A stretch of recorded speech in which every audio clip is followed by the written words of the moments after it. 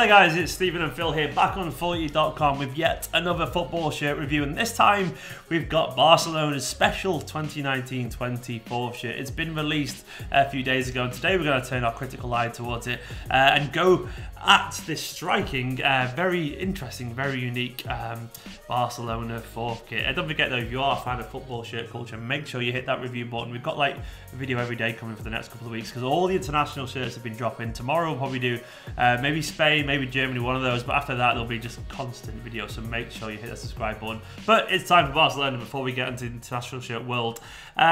Right, so they haven't gone for the 3 shirts this season. Barcelona have gone for a 4th, the latest team to do that. We're in the era of 4th shirts now, we may as well accept it. Don't forget, you don't have to buy them all, so it's not too bad if you don't want them.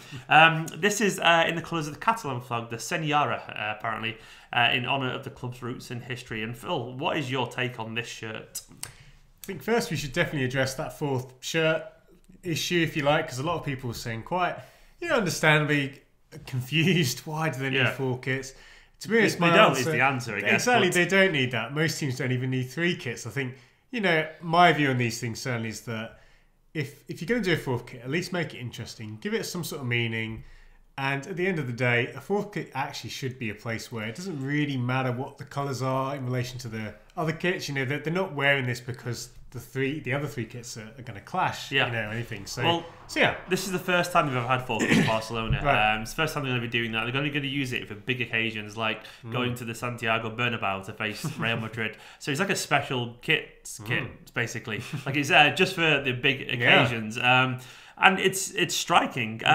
Personally, I quite like it. It's apparently it represents a famous Catalan image from the I'm not even going to massacre that pronunciation, Guelfi el Pilos or something like that, after he dragged his 4 fingers bloody after battle across a golden shield. So it's a legend of the 4 blood bars, which is incredibly... Wow. It sounds so dark, but it's history, it's history of the Catalan region. And it inspired the Catalan flag. And I think that's the thing, actually.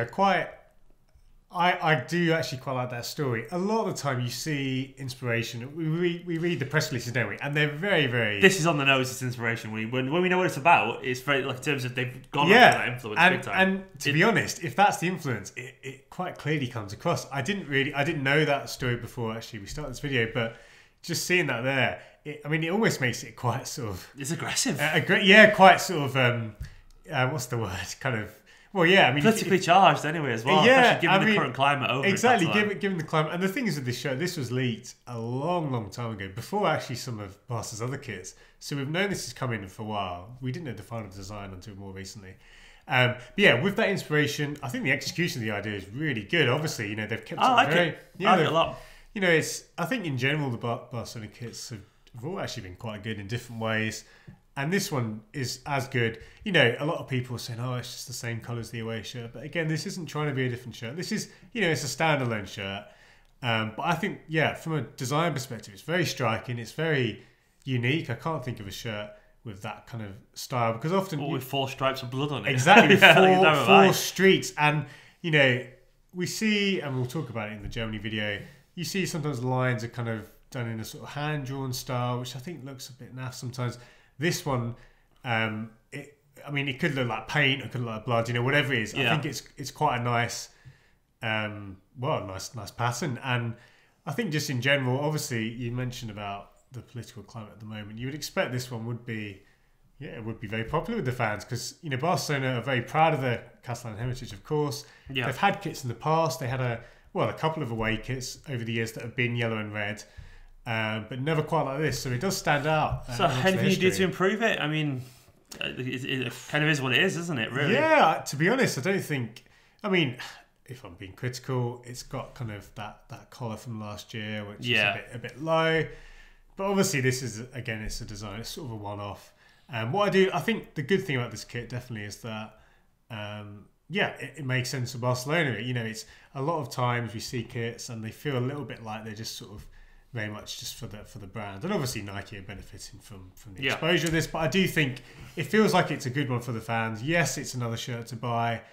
It will look great on the pitch as well. It will look good on the pitch. I've seen Messi score that maybe at the Bernabeu, but that would look really bad. It would look very good. I'm going to ask you for a score, Phil.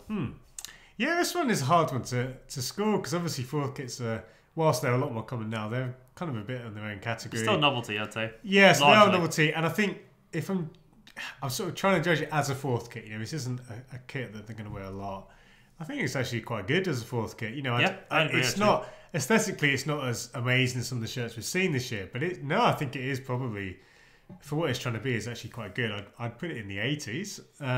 I'll give it a sort of 83, I think. Maybe 84. Let's go 84. I think that's fair. I think it's a good shirt. I don't think it's a great shirt. Like, it doesn't pop out to you. Something about it doesn't make me go, wow, that's timeless. No, exactly. But I think it's really cool. I think it's a nice shirt. I think it's interesting enough to warrant being a fourth shirt. I think obviously you'd have to buy it if you don't want to. We are in this era of fourth kits. I'm sure in 10 years there'll be fifth and sixth kits. Absolutely. They'll find a way. There'll be alternative third goalkeeper kits, and it'll happen. Right. Because the good thing is football shirt culture gets bigger and bigger, and it makes more interesting things. But obviously there's more kits, and you get bogged down in semantics of all. But it ain't going away because they're quite popular. Because you guys enjoy watching and talking about. That's it. So guys, anyway, let us know if you agree with that score. Don't forget to head over to FOOTY.COM for the cheapest price. You'll find loads of football shirts anywhere online. We are the home of football price comparison after all. For now though, subscribe, like, comment, all the usual stuff, and be back tomorrow for either Germany or Spain first. Which one do you want to talk about first? Let's go Germany. Germany's video tomorrow coming up, so make sure you hit the subscribe button.